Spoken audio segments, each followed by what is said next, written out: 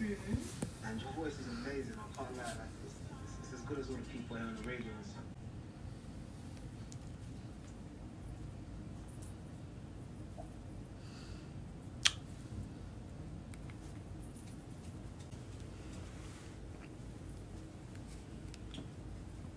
I wanted us to vlog tonight, but I'm so tired.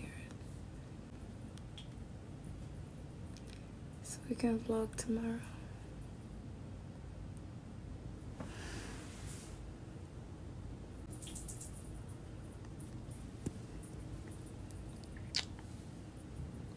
I'm tired too. Yeah. Yeah. I've been talking a lot. I'm losing my voice. What you say? First of all, I didn't say anything. I would just hate for you to lose your voice, baby. Me too. Because you got shit to say, right? A lot of it, I do. I need to say shit.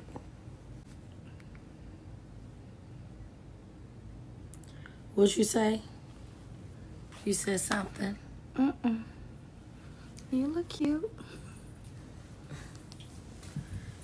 Don't try to persuade me. I'll have to try.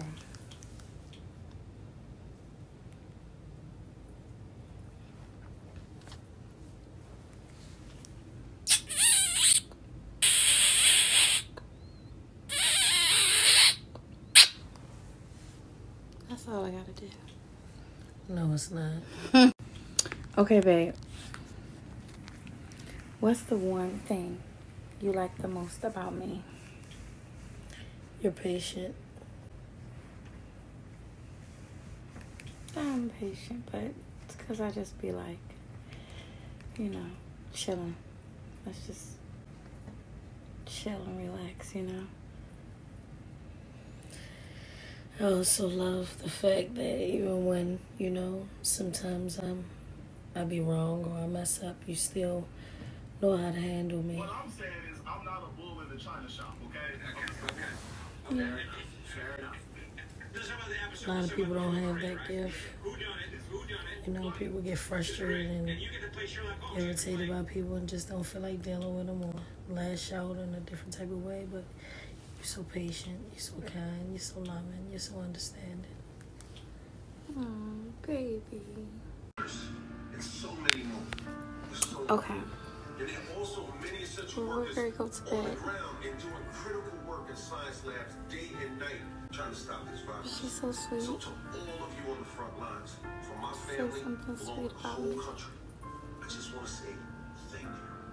And I love you. I'm honored to introduce one of the doctors fighting on our front lines daily. Please meet Dr. Sanam Ahmed, a critical care physician at Mount Sinai in New York City. Doctor, thanks so much for talking to us. Thank you for having me.